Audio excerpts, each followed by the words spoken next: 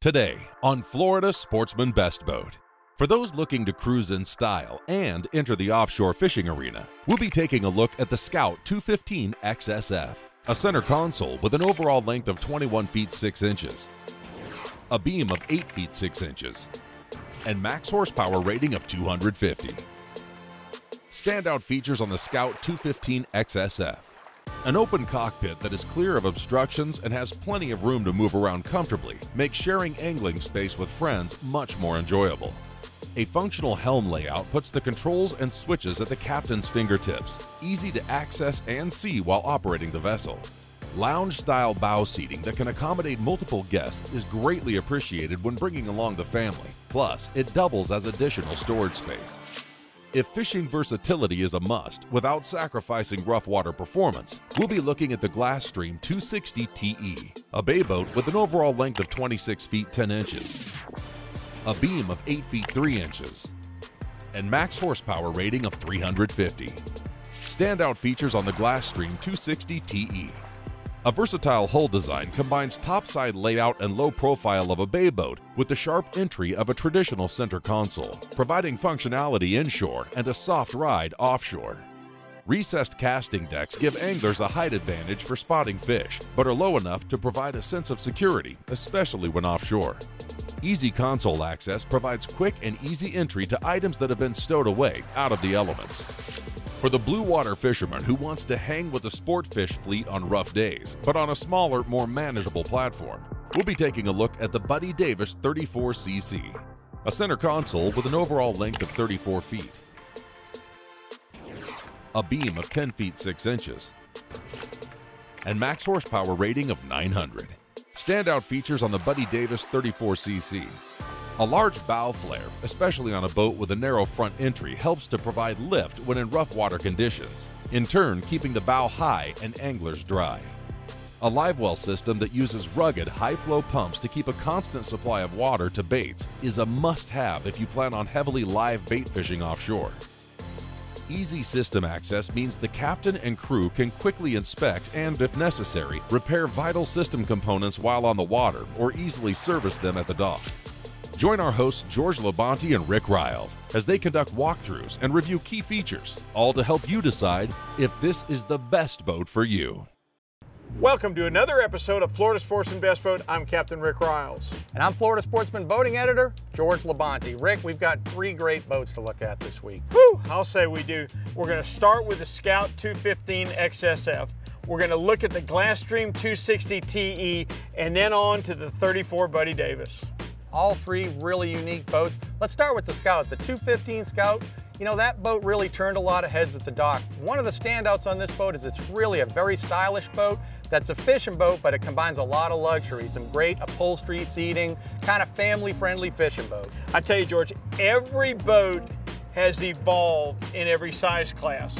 Man, if 21-foot center console has ever evolved. I'm really looking forward to a ride on that Scout. Yeah, but how about the Glasstream? Now that 260 Glasstream, that is a racy, that's actually a race-inspired hull anyways, but that ventilated step hull, super fast, really peppy, just a great sporty boat, but a bay boat style, offshore and inshore fishing boat. Really neat little boat. Well, when you start out doing 60 miles an hour tied to the dock, you can really get pretty fast pretty quick, but I gotta tell you, that Buddy Davis speaks to me. If there ever was a boat that takes the center console into the sport fishing world, I can't wait to be on that one. Yeah, that's a great boat. I mean, a lot of heritage there. Really, all 3 boats are great. It's going to be a great episode. Why don't we get the show started? When we come back, hosts George Labonte and Rick Riles take a closer look at a boat made to accommodate the offshore fisherman and his family, the Scout 215 XSF. This segment brought to you by Evinrude, the outboards that are changing everything. The future of boating is here. Now get all the efficient performance of an Evinrude E-Tech G2 in the new 150, 175, and 200 horsepower. Fuel economy is everything. I was really shocked how fuel efficient it is. Anywhere from 40 to 50 miles further on a tank of fuel. All day on the water. I told my wife, I said, you know, I can't think of the last time I filled up. It's more money in the bank for me. The best-in-class fuel economy of the Evinrude E-Tech G2 is now available from 150 to 300 horsepower. To learn more, visit evinrude.com. Welcome back to Florida Sportsman Best Boat. Join our hosts George Labonte and Rick Riles as they take a closer look at the Scout 215 XSF. Representing the 20 to 26 foot class in the center console category, the Scout 215 XSF has an overall length of 21 feet 6 inches, a beam of 8 feet 6 inches, and a max horsepower rating of 250.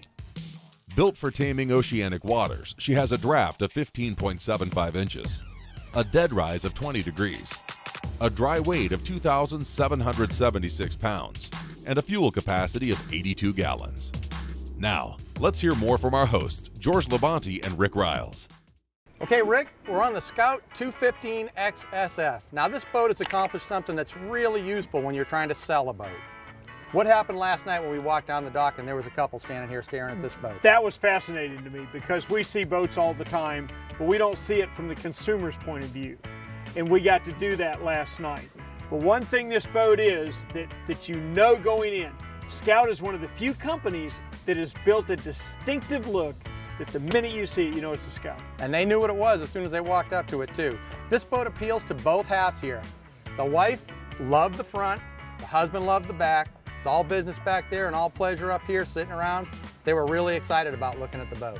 George, it only makes sense that you and I would start back here. We're fishermen by nature, but you've really got a pretty serious area back here to fish from. Absolutely, this is the business end of the boat, Rick. I mean, this boat we've talked about, it's split up between two different uses, but back here is where the magic happens.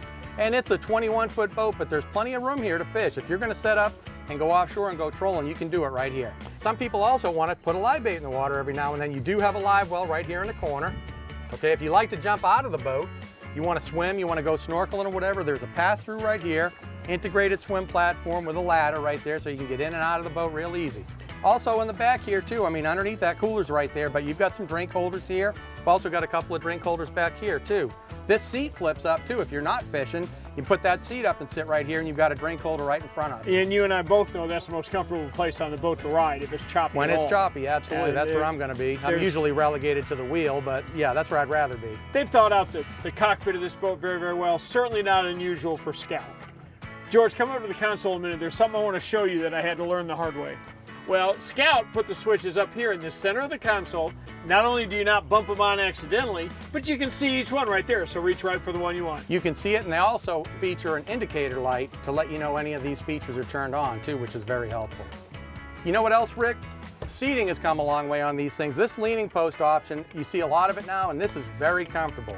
This seat, you can sit up against it, standing up driving, or you can flip these down if you're just kind of lounging around and sit on it, and it's very comfortable for two. Also, one guy might want to be standing, the other one seated, so they're independently. George, a 21-foot boat, you so often fight the battle of storage. But behind this door, you can put a potty in there. You still got plenty of room to store everything you want to take. All right, step up front a minute. Let me take you into my living room. Okay. How nice is this? It's pretty comfy looking. This boat is set up to bring people up here and actually sit out and socialize and enjoy the sunshine, you know, go to the sandbar. Right here, I mean, you can seat several people up there and have a conversation while the fishing's still going on in the back. This is a boat for Saturday. You understand what I'm saying? That's the kids a good way are out to of put school. Yep. The wife's got the day off. Okay, let's take the family out now. Honey, I want to stop on this tide and we're going to check these snook. And then we'll take the kids wakeboarding and skiing and whatever. Tubing, whatever. Right, yeah, bring your mom along. We got Sure. plenty of room for her to sit up here. This boat screams family at you. It sure does, Rick. George, I tell you what, it's oftentimes a problem on a 21-foot boat finding a place to put a big fish, okay? I don't know that I've caught too many individual big fish you couldn't fit in this big box up here. Rick, you may not be fishing one day and you need a place to store a bunch of things, and this box is also a great place to store, you name it, all kinds of items you could put away in this box. Well, what it means is you don't have to tell your kids pick one water toy to take with you. Great point. You can pile a bunch of them in here. George, you don't need a separate tow vehicle. It's easy to tow, it's easy to launch by yourself. It's 21 feet long, but it's 21 feet of Scout. You understand what I mean by that? I do, absolutely. So if maybe you don't know which brands are better, which brands, Scout is one of those brands, and there's a few of them that has been around so long and the reputation is so good, it's an excellent place to start. You know you're getting a solid value. When we return, hosts George Labonte and Rick Riles step aboard a boat designed to handle inshore and offshore waters with ease, the Glasstream 260 TE. This segment brought to you by Suzuki Marine, the ultimate 4-stroke outboard.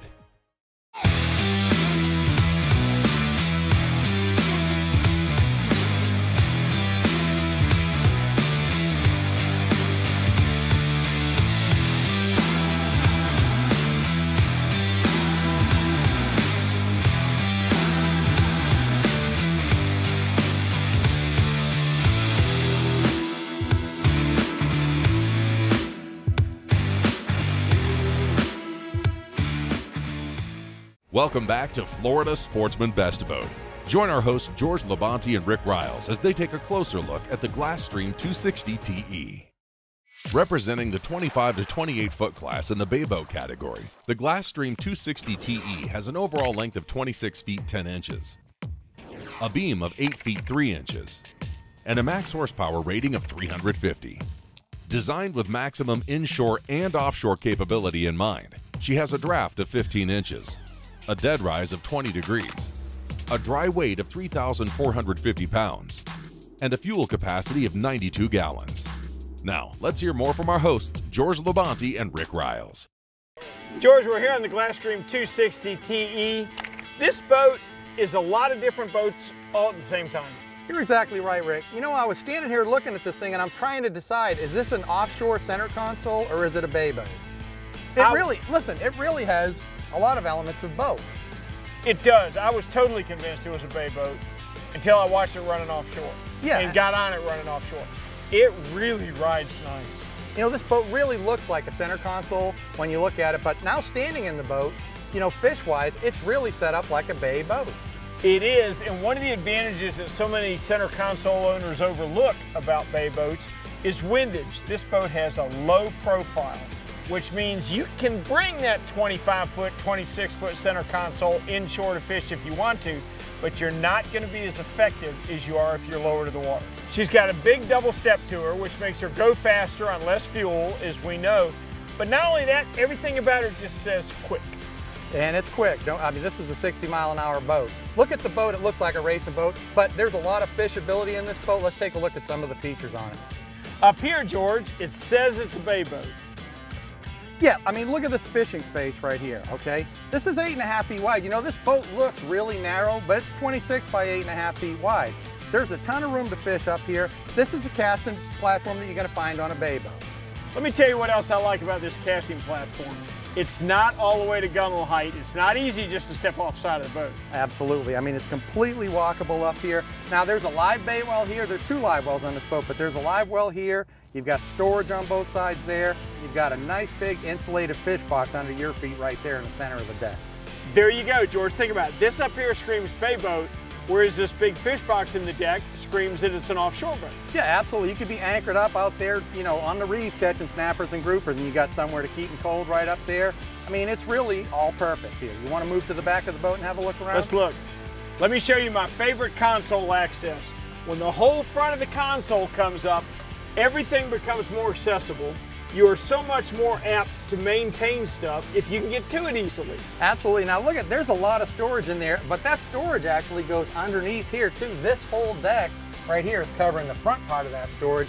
You can put a bunch of things down inside there. Stuff that you may not have to get to every day, but if you need to get to something in a hurry. Like a life jacket? Yeah, exactly right. This front access storage door is the only way to go. Very cool. George, step back here, and you know what? You get just about midships in this boat, and it turns into a center console. Exactly, Rick. I really feel like I'm in an offshore center console here. I mean, T-top, rocket launcher, leaning post here, storage in there. This really is set up like an offshore boat. I mean, even the helm here, it feels like we're going offshore to go dolphin fishing. It's designed around your Simrad unit. Look how perfect it fits in there. But I gotta tell you, the ride is what got me offshore, because it looked to me like it was gonna be a little light, a little tender. It was not a bit. It rode like a champ. And George, just as soon as you step back here, presto changeo. We're back on a bay boat. Yeah, exactly right. I like this platform, but what might be more important than that is the seating for the whole family across the transom. Yeah, nice wide bench seat, removable backrest, but like you said here, we're back on it. I mean, forget about dolphin fishing offshore, I'm flipping to a snook in the mangroves right here now. Exactly, right, and you can do it all from this boat. You were just talking about flipping for snook. One of my big annoyances is if the angler up there has to come back here to get a bait, or the angler back here has to go up there to get a bait. You got both covered with live wells at both ends of the boat. Yeah, there's one right here. You got a couple more storage boxes. You've got great access to your systems here. I mean, there's a lot of features here. There's a swim ladder, like you said, the power pole. This is all bay boat business back here. I mean, this is really a total package. So if you need a boat to flip for snook on Saturday and catch dolphin on Sunday, you may very well want to look at the Glasstream 260 TE. When we come back, hosts George Labonte and Rick Riles check out a boat targeted to tackle rough water and big pelagics, the Buddy Davis 34cc. This segment brought to you by Yamaha. Reliability starts here. At Yamaha, reliability is a family tradition. Meet the next generation. 4 new advanced technology-inspired inline 4-cylinder performers. Bred from the reliability and boater satisfaction that is part of Yamaha's DNA. They prove that when power gets lighter, faster, stronger, and smarter, boating gets even better. And more satisfying for boaters like you. Welcome back to Florida Sportsman Best Boat. Join our host Rick Riles as he meets with Clint Saunders from Suzuki Marine to discuss how to choose a propeller for your boat in this week's Power segment. We're here at Palm City Yachts in Stuart, Florida with Suzuki's own Clint Saunders. Clint, I tell you what, you have taught me a ton about props. Just because a prop on your new boat makes your boat go fast, that's not all there is to it, is it? Well, that's right, Rick. You really need to determine the prop you need by how the consumer's going to use his boat and how much weight he's going to put in the boat, where he's going to go fishing, and what performance he wants out of the boat. Does he want a faster hole shot? Does he want more top speed? It's all going to determine the pitch prop. So you've already determined what boat you want. You know, obviously, the Suzuki's a power choice you want, but it's going to be up to your Suzuki dealer to dial in your prop to your boat and your needs. It's almost a custom choice. That's correct, Rick, and your dealer's the Suzuki dealer is going to know that boat because he sells that boat. He's the expert, so he should be the guy that determines how his customer's going to use the boat and what propeller he's going to need. So you're saying Suzuki doesn't just make the best motors, they make the best props too. Exactly. Now, let's check out the Buddy Davis 34. Representing the 31 to 53 foot class in the center console category, the Buddy Davis 34 has an overall length of 34 feet, a beam of 10 feet 6 inches, and a max horsepower rating of 900. Built to handle the high seas, she has a draft of 23 inches, a dead rise of 24.5 degrees, a weight of 10,000 pounds, and a fuel capacity of 300 gallons. Now, let's hear more from our hosts, George Labonte and Rick Riles. Rick, we're on a 34-foot Buddy Davis center console today. Tell me what you think about when you think of the name Buddy Davis. Iconic. Big sportfish boats. Great built Carolina style boats. First thing you think about is that bow flare. The big flare, the high bow with a broken shear line, and then coming down flat back here where you can get to the water real easy. This is a classic signature look of a big sportfish boat, but in this smaller size package and with outboards too. Boy, when you can make 50, 60 miles an hour, do you know what that does for your range? Think about how you make a day trip over to the Bahamas and back. It used to be a major excursion for us. Absolutely, Rick, 100% agree with you. Let's take a look at the cockpit, shall we? Rick, take a look at the size of this cockpit. I mean, there's so much room to work in this little space right here. I mean, it's really, really open. Twin 45-gallon live wells. What's unique about this live well setup? We were just talking about it. They're each 2,500-gallon hooker pumps that will blow some water through your baits. Now, it may not be as important with sardines and cigar minnows, but boy, you get into little bullet bonita or big blue runners or something, it can make a lot of difference, the flow that's going through that live well. Another thing I like, Rick, you've got a great big hatch with really good access to your systems down below. All your fuel filter water separators, pumps, everything is right there, and it's a big enough opening. It's not like you're working through a little hole in the deck, but more importantly, I could put my feet down there, I can get in there and work on stuff without feeling claustrophobic. And boy, am I learning a lot about that as I get older. I can't wiggle into the spaces I used to be able to. Me neither, I'm telling you. But let me tell you something. I've always kind of felt like the bigger the fish box, the better. You can't have a fish box too big. You might catch a lot of big fish. Upon further review, that's not really true, is it? Absolutely. You know what? These two boxes, we've got matching boxes here on both sides of the boat. They're 280 quarts apiece, which is plenty to hold a lot of big fish. You throw a 50-pound bag in each side here, you're good to go. You've got plenty of ice. You're exactly absolutely right. And let me tell you something that I feel like up at the helm that Davis did just for me. I got to show you this console. All right, let's have a look at it. Hold it, cowboy. A Ricky deck. Wait a minute, you're eye to eye with me. What happened? Knock it off. Listen, it's dangerous when you throttle up and you go through that little period where you can't see, okay? I can see over the bow right now like we're on a 19-foot bay boat. Check this out, Rick. This entire thing tips forward, and all your systems, you're reaching them from out here. It lays all the way down, and it's very easy to get to all your wiring, electronics, your steering, etc. It's all right in there, and it's real easy to lift it up. It also means that those connections are going to stand a much better chance of being maintained. Now, Rick, you might not like to work on your electronics from inside the console, but if you do go in there, you're going to notice that there's 6 feet 6 inches of headroom. It's big enough to store lots of things, and if you're taking a multi-day trip to the Bahamas, or just pack a lot of stuff when you go on long-range offshore trips, this console will handle the gear. Before we go further forward, George, old man seating, okay? You love it. Big boat seating. You're darn right I love it. And it really makes a difference in just the kind of run you're talking about, where you're covering a lot of miles. Now, Rick, when it comes to the way you set up the bow on a center console, there's 2 different camps. One group really likes to have a totally open bow, while the other side wants forward seating.